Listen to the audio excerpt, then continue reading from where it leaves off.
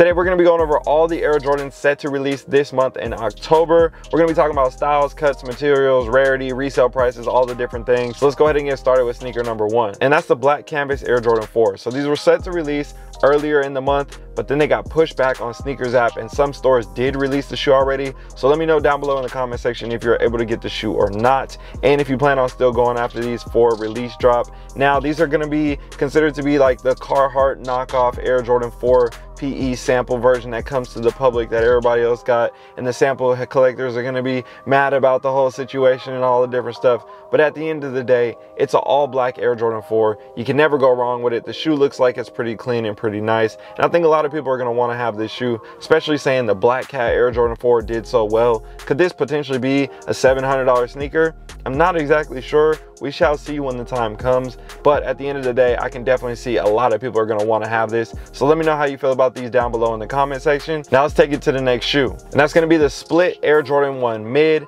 These are similar to the Scarface joints, and I talked about these in the last month's update video, but apparently they got pushed back. I'm not sure there's going to be too much demand behind this sneaker. I think if you do want to get these, you're going to be able to get them for retail. You shouldn't have too much struggle. So, and I mean, yeah, honestly, a lot of shoes are sitting right now, or a lot of shoes are selling for retail or below retail. So this might even be a sneaker that you can get for below retail. Let me know what you think about these down below in the comment section. Oh yeah, and if you didn't know by now, my name is DJ, and this is the DNA show.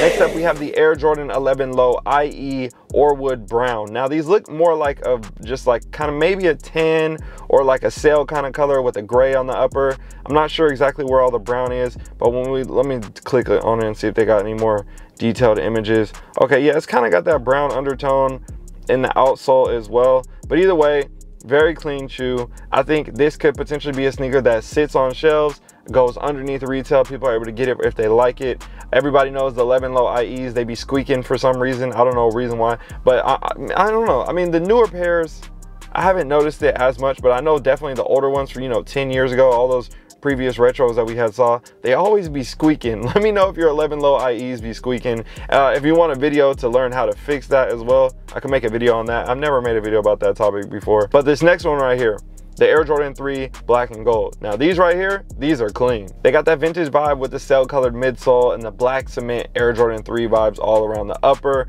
and then the gold hits instead of the gray on the tongue, around the eye stay, and the back end around the collar. So for these in particular, I heard they were supposed to be a women's release. Let me click and see real quick what these things are talking about. As of right now, retail 200 bucks. Is this a women's release or a men's release or both, or what's going on? It's kind of hard to tell. I thought this was a women's release only. Let me know down below in the comment section. I haven't had time to get all the information on all these sneakers. I'm just kind of scrolling on here, looking and seeing, but either way, definitely a very clean shoe. I think will fly underneath the radar, and then eventually over time, people are going to be going after these and they're going to want them, and the next thing you know, it's going to be that $350 shoe, that $400 shoe. You know, obviously the sneaker market way it is now, everything is pretty much cheaper, right?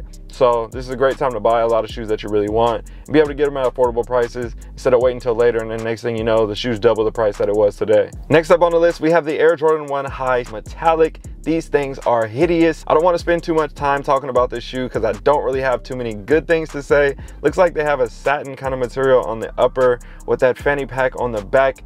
Apple bottom jeans, boots with the fur. Either way, these things are not it. $170 retail. Man, can you actually envision yourself paying $170 retail for this sneaker? Let me know down below. I mean, don't get me wrong, buy what you like, but these right here, yeah, these ain't gonna cut it, bruh. Next up, we got the Air Jordan 12 Floral. Now these look like they're gonna be in a kid size. You got that floral stitch on the backside, giving you those taxi Air Jordan 12 vibes, except for with the gold eye stays at the top. You have a black right there with the black laces. We've seen something like this before with the royalty, something similar, but this is gonna be a kid's version. I think this is cool for kids if they like it, but personally would not be a cop. Let me know what you think about them down below in the comment section. Also, for all these sneakers right here, I'm gonna have all the details when it comes to like release dates, retail prices, style code numbers, all those different things. I'll have that all for you guys linked down below in the description, so you can go through and see them in order based off of what I was talking about, and then you can kind of find access to them, different websites and different things like that. And if you want to see any particular how to cop videos on any of these ones, some of the little bit harder shoes to get or anything like that, let me know and I'll try to get those out for you guys as well. Now let's take it to the next shoe right here. We got another Air Jordan 3, and this is a winterized. Now we've seen the winterized Jordan 4, but this is the Air Jordan 3 right here, and this has got that brown kind of tan sail kind of vibe, giving you that patchwork look like we've seen in the past with the embroidery on the front and the back end where the elephant print normally is. I like it. I'm not mad at this shoe. I think these are solid. What's the retail price on them? That's the question. $210. Whew. Prices are getting up there, bro. Let me know what you think about these down below in the comment section. I think it is a clean shoe. I think you can't go wrong with them. I think $210 is hefty, especially for something like this. But with the fall and the winter season time coming, I think everybody will appreciate this shoe. I think it probably will sit on shelves as well, and you'll be able to get them maybe for a discount or on sale somewhere. Could this potentially be an outlet sneaker? I don't know. Let me know down below in the comment section what you guys think about these. All right, you guys, we got to take a quick break. We're on our way to a meeting right now, so I have to make sure that I'm there on time. Actually, let me see what's next on the list. I can't be doing this and driving. I'll just see you guys in a minute. I'm gonna show you when we get there. A few minutes later.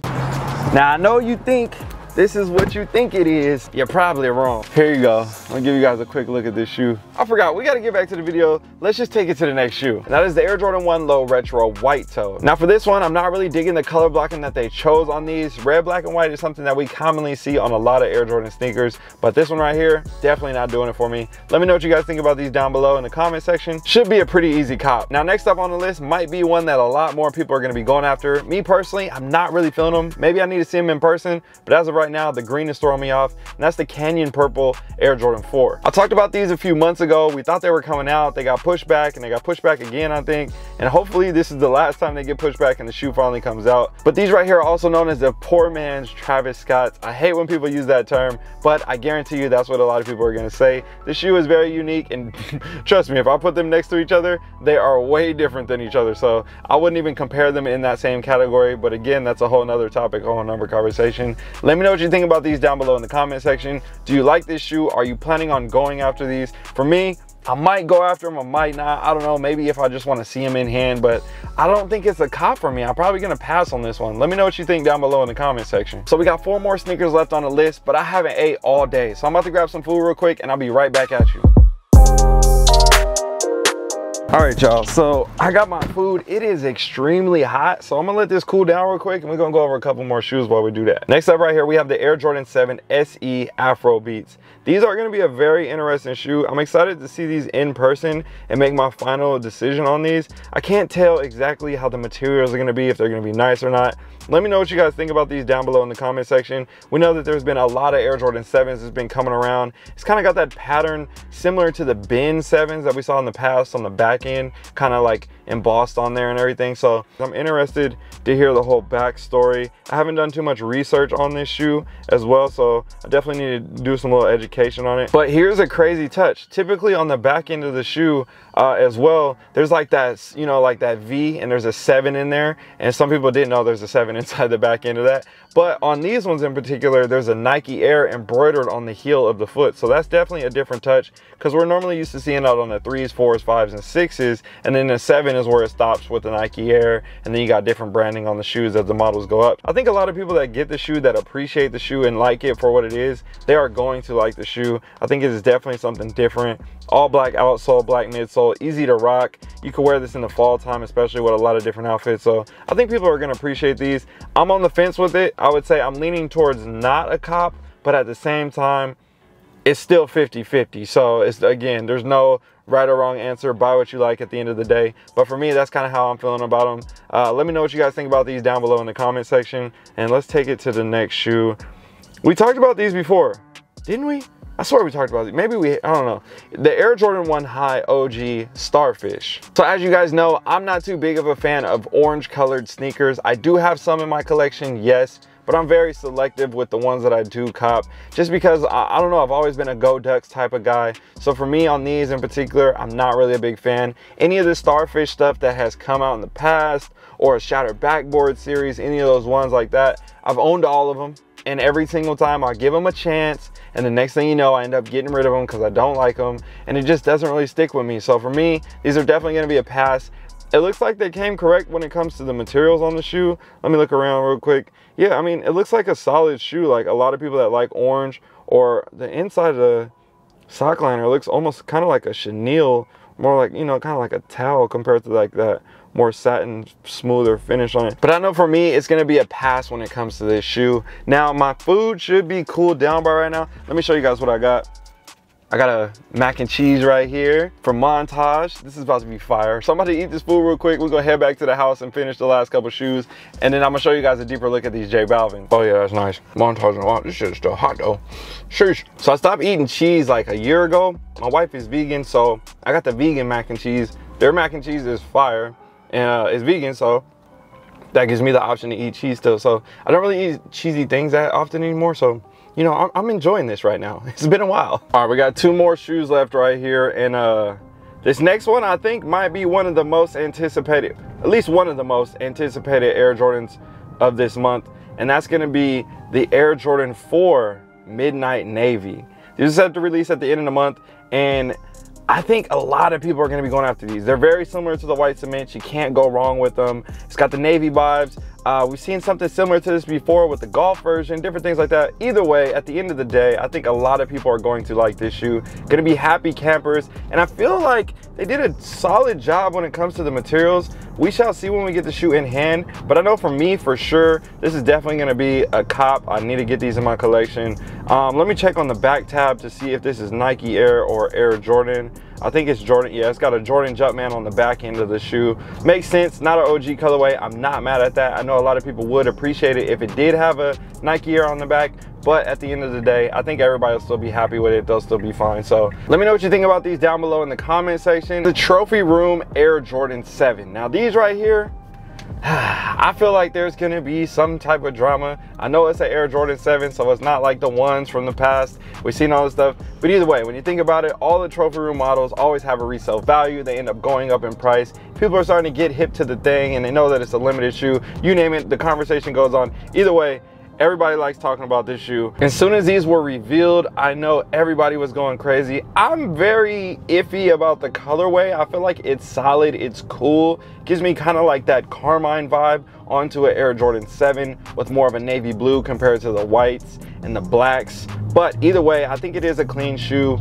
Let's look at the pictures real quick and see a little bit more what's going on. I think there's gonna be some cool details with this. Looks like that was from the Olympics back in 1992, so it commemorates things like that. It's got the signature on the back end of the heel, the gold Jumpman right there. Looks like some cool details on the shoe, honestly. I think like, oh yeah, it's got the tab right there on the inside of the foot as well, 1992 right there. So I think they're gonna tell a good story through the Olympics, him wearing that shoe back in 92 and all the stuff like that. But I don't know, I'm just like, is this gonna be top sneaker of the year? Or is this gonna be another problem sneaker? You know, everything that was going on with Trophy Room last time and everything that happened with the ones. I'm just interested to see how it all plays out. I hope this is a pretty smooth cop. I hope the people that want to get this shoe are able to get this shoe. And please let me know what you guys think about these down below in the comment section. I would love to hear your thoughts.